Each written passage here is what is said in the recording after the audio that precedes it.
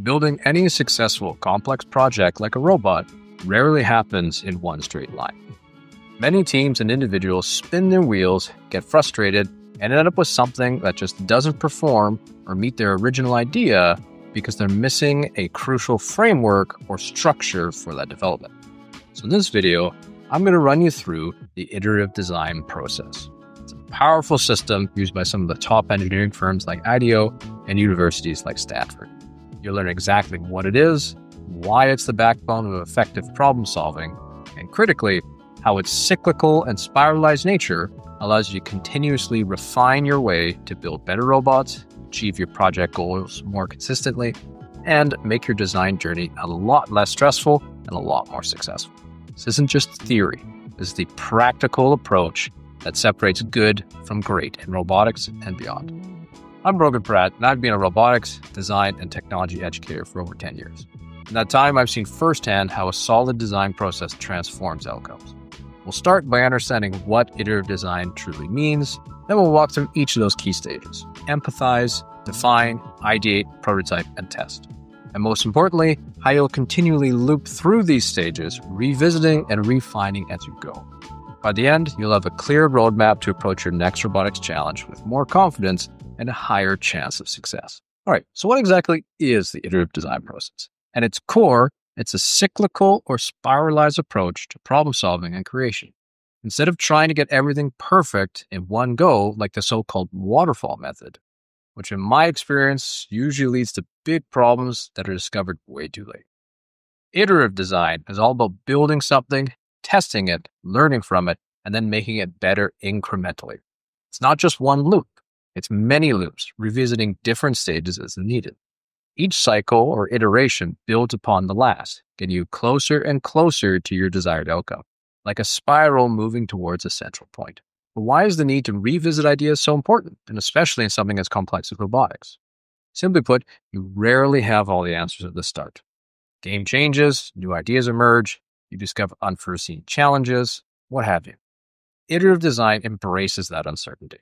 It's built on the idea that failing fast and small through rapid prototyping and testing is much better than failing big and late. It allows you to adapt, innovate, and ultimately build a much more robust and effective solution because you're constantly learning and adjusting. Failure in one small iteration becomes valuable data for the next. So let's break down these stages. While I'll present them in a common order, remember this is a flexible framework. In reality, you're going to be jumping between these stages fluently and frequently.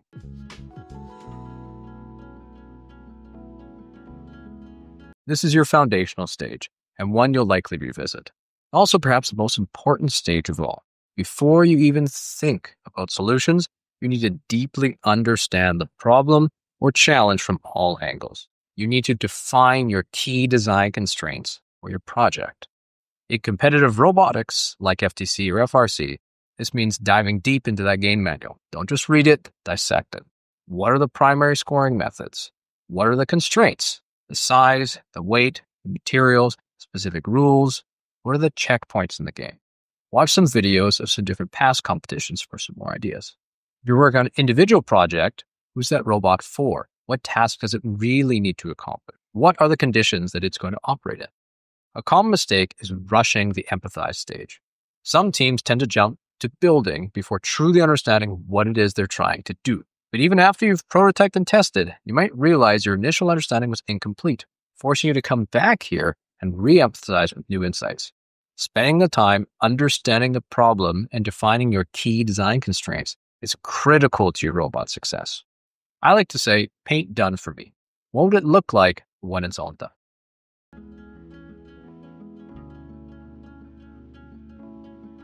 Once you've empathized, at least for this iterative cycle, it's time to clearly define the specific problems you're going to solve. This brings clarity and focus for this cycle. You're taking information from the empathize stage and boiling it down into clear, actionable problem statements or a set of specific goals. For a robot, this might mean we need a mechanism that can intake 2 game elements of type X within 3 seconds. We need a drivetrain that can navigate obstacle Y reliably. These definitions should be specific. Vague goals are not helpful. But be prepared. Testing a prototype later might reveal that your definition was off, and this is often the case. Maybe the real problem wasn't in taking two elements, but it was securely holding them. So you loop your way back and refine your definition.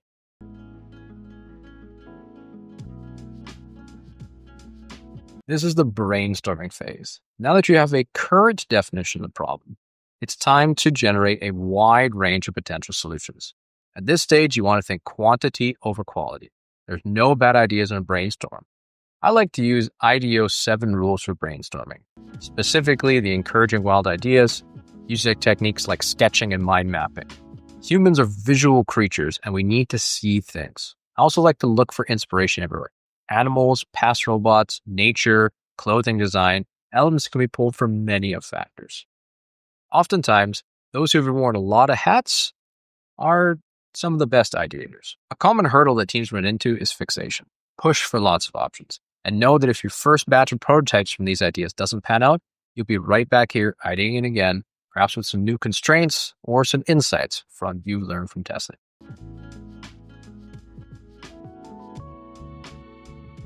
Ideas are cheap. The real learning happens when you make them tangible. Rapid prototyping is about building quick, inexpensive, often rough versions of your potential solutions to test specific assumptions. The purpose of a prototype is to learn. You should start with keeping it low fidelity, especially at first. Things like cardboard, Legos, simple code. You need to know if the idea works before moving to something high fidelity. You don't want to waste your time designing a beautiful CAD of the mechanism if the fundamental idea itself is flawed. You should fail fast and learn faster. A prototype that breaks isn't a failure, it's that data to move forward. The mistake that many people make is trying to over-perfect a first prototype. You'll be building many prototypes from many different aspects throughout your project, and each one is a step in that iteration. If a prototype fails spectacularly, it might send you back to ideation or even redefining your problem. If it partially works, you refine this prototype or build a slightly more advanced one for the next cycle.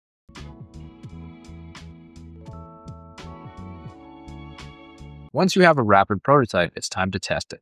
Gather that data and feedback. You should be testing against that criteria from your defined stage and being methodical about it, observing and recording what worked, what didn't, and why. Another thing that's helpful is getting feedback from your peers to see where they're at. Pitfall that some people run into is biased testing. Try your best to be objective. The results of your test are what fuel your next iteration. If your test is successful, you might move on to a higher fidelity prototype, like some actual aluminum parts or maybe 3D printed. If it fails, you need to learn why it did, and that should inform your next step, which could be back to the other previous stages. Did the test reveal you misunderstood those original project key design constraints? Let's go back to Empathize. Was the concept flawed? Let's go back to Ideate. Was the build quality poor? Let's go refine that prototype. And this brings us to the absolute heart of the iterative design process. Constant iteration and refinement. It's not just one loop. It's a continuous spiral. Based on what you learn from testing your prototype, you always go back and adjust. These could be small, big, or fundamental adjustments, depending on your needs. For small adjustments, maybe your prototype mostly worked, but you need a little tweak. You refine that prototype and test it again, sort of mini glue. For bigger changes, maybe your prototype revealed a fundamental flaw in your core idea. Now you're going to hop back to Ideate for entirely new solutions, or maybe even define if the problem itself was misunderstood. Sometimes those fundamental shifts can occur. Your testing may show that your initial understanding from the Empathize stage was way off, and perhaps the game strategy you based your design on is flawed. So you go all the way back to re-emphasize, redefine, and start a new major iteration from there. Trust me, it may feel like it's slowing you down constantly cycling, but without a proper definition, you'll be headed in the wrong direction at full speed. Throughout any project build, you'll cycle through Empathize, define, ideate, prototype, and test many times in various orders for different subsystems of your robot and for your robot as a whole. Each pass through the cycle should build on the knowledge gained from previous passes, making your solution progressively better, more robust, and more aligned with the actual needs. By following through this constant looping and revisiting, I guarantee you that you'll, one, build better robots. This iterative refinement is precisely how you get more robust, reliable, and higher performing robots. You're constantly finding and fixing flaws early and often. 2, you'll have reduced risk and increased adaptability. By testing small and early and being willing to loop back, you avoid investment in a flawed concept and can adapt to new information and challenges, like a rule clarification to mid-season. 3, you'll find deeper learning and furthering your skills development. The process forces critical thinking, problem solving, resilience, and adaptability. 4, you'll improve your teamwork skills as constant communication about what was learned in each iteration and what you need to try next is your key to team success. And finally, you'll come to create some truly innovative ideas. Real innovation often comes not from the first idea, but from the insights gained through several cycles of prototyping and testing. This iterative, spiralized approach ensures you're not just building, but learning and improving with every step. So that's the iterative design process in a nutshell. A dynamic, flexible, and incredibly powerful framework for iterative design. It's about embracing the cycle of empathizing, defining, ideating, prototyping, and testing. It's also a fundamental shift in understanding that you revisit these stages multiple times, spiraling closer to an optimal solution with each iteration. Don't be afraid to go back, reevaluate, and throw an idea that testing proved unworkable. This is how you move from a basic concept to a truly effective and often winning robot. If you found this content valuable and you want to get better at robotics programming and design, consider dropping a like on this video and subscribing to the channel. I've got a lot more practical tips and tutorials coming your way. Thanks for watching, and best of luck on your next robotics project.